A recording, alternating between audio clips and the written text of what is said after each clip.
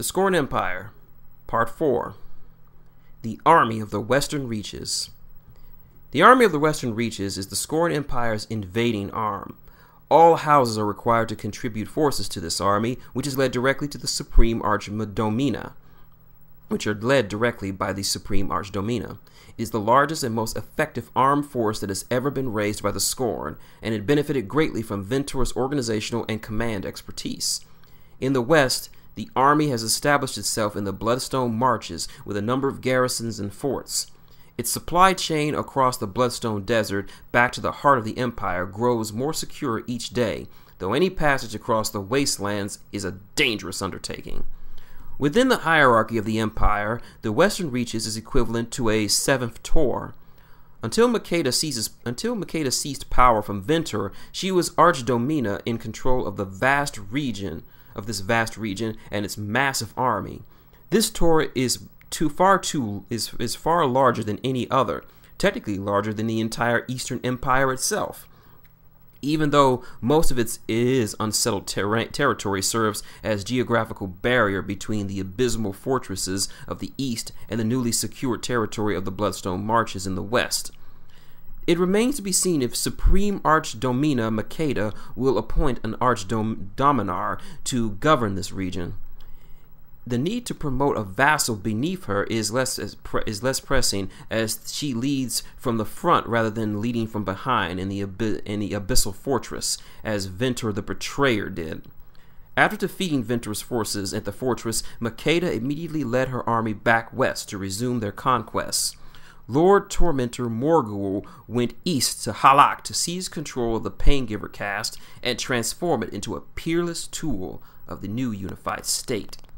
The Conqueror integrated most of the contributing forces into mixed cohorts, required to wear the colors of House Balash in an effort to break old house loyalties. The Supreme Archdomina retains this practice but applies it more discriminately. Tyrants and dominars who have earned Makeda's favor are permitted to retain their house colors on the armor and the standards of their troops, provided they include at least a token item in the vermilion of House Balash.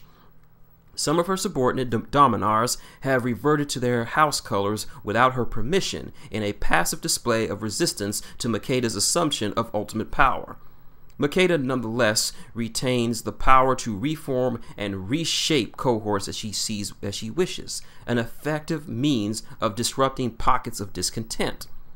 The Abyssal Fortress has long been an important base and training ground for the Army of the Western Reaches, particularly in the period before it swept west. Its elite black armored garrison was responsible for Ventor's safety. Leading up to her march to the Abyssal Fortress, Makeda used her authority to position a large number of her highest-ranking and most trusted subordinates within Ventor's inner guard.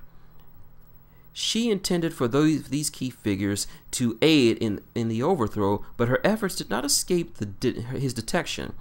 Even as the fortress came under direct siege, Ventor summoned these officers to attend him, allowing them their traditional arms, and struck down en masse with his own blade.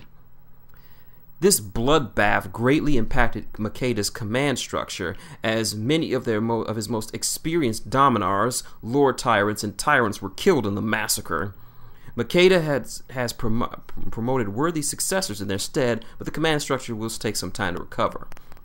The Army of the Western Reaches is divided into 4 sabbats.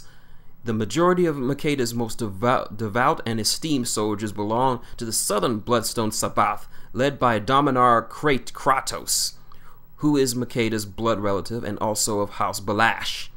The 10 cohorts under his command occupy the largest and best fortified of the new SKORNE fortresses and are the most actively engaged in warfare abroad.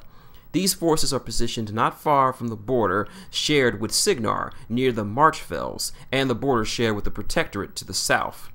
The second largest division, the Northern Bloodstone Sabbath, is led by Dominar Zarkhorn, promoted to the position after Ventor slayed his predecessor. This Sabbath spreads across the region, includes the Skarlforth Lake, the Castle of the Keys, and a number of northern and western hill fortresses. Though the Dominar is largely in charge, there is no denying the perversive influence of Lord Tyrant Herexis of the House Kurshon, who has been appointed to govern the western settlements while Makeda marched on the Abyssal Fortress. The Master Morgulurge has demonstrable power over the battlefield as well as peerless influence over the SKORNE occultists of the Sabbath.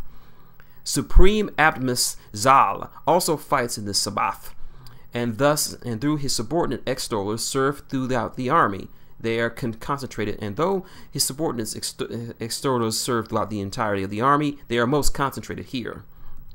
The Bloodstone Desert Sabbath is less involved in active conquest. Instead, it garrisons the dozens of fortresses between the Bloodstone Marshes and the Eastern Empire. This includes 2 entire cohorts kept at the Abyssal Fortress itself, where Makeda has left a number of trusted officers to ensure communication between East and West. Darmanar Jelkraxus, who has earned esteem fighting against Signar in the West, was promoted to supervise these cohorts and facilitate secured communications between the far-flung members of the Paingiver caste. The forces of the Sabbath included fresh soldiers being trained to join the army of the Western Reaches as required by ongoing casualties. The formidable cohorts of House Telar recently joined the army of the Western Reaches, and these forces under Dominar Rashef make up the newest and final Sabbath. For now, Makeda has afforded the Dominar the singular courtesy of retaining the integrity of his house army. Many lesser tyrants resent this, but they fail to understand the importance of House Telar and its ready access to expertly bred and trained war beast stock.